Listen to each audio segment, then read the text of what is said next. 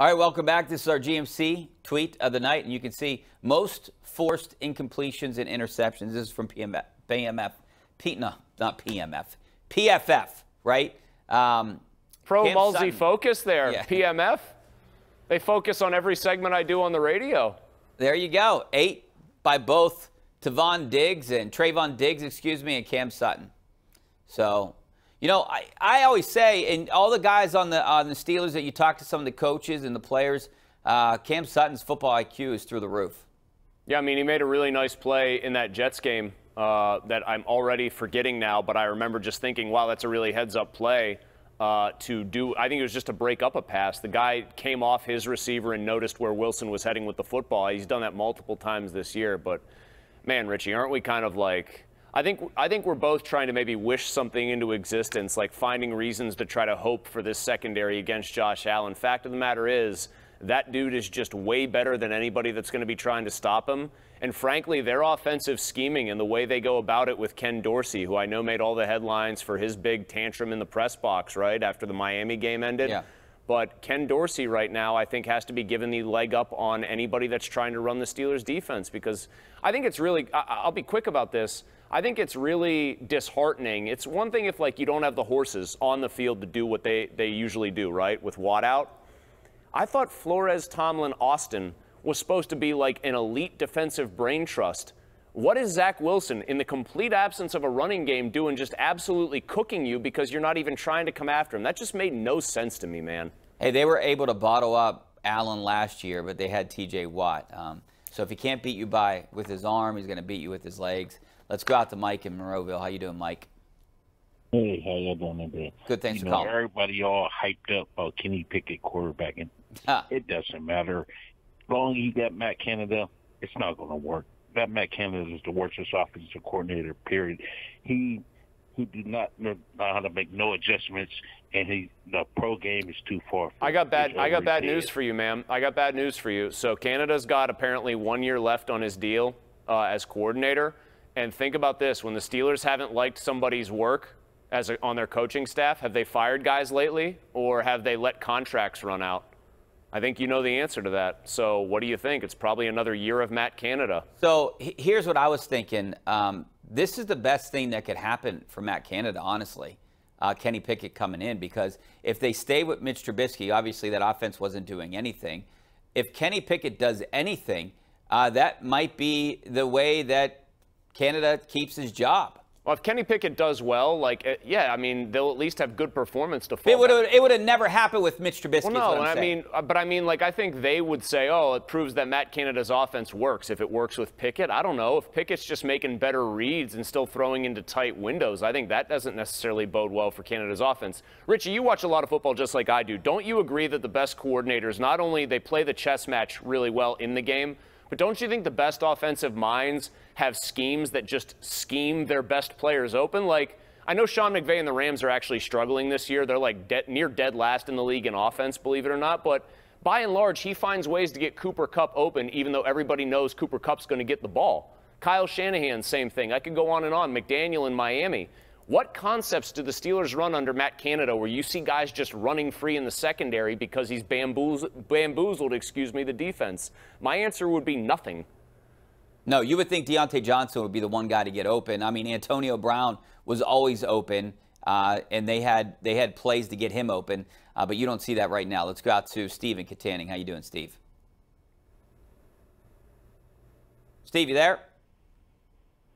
It's Chipper. Hey, Chipper.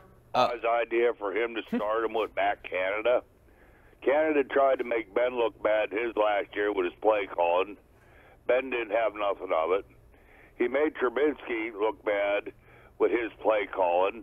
Everything underneath. I think Trubisky made himself look bad. Look, I'm not saying that Matt Canada's any good, but Trubisky didn't do himself any favors. They didn't run Canada's offense with Ben because Ben physically, mobility-wise, couldn't run it. So whatever that offense was last year, it wasn't Canada's offense. Not that I'm defending Canada. It was some weird Frankenstein hybrid of what Ben was comfortable with, whatever Canada was allowed to actually put in there as far as precepts go and kind of everything else. And then they mishmashed it together and hoped it worked.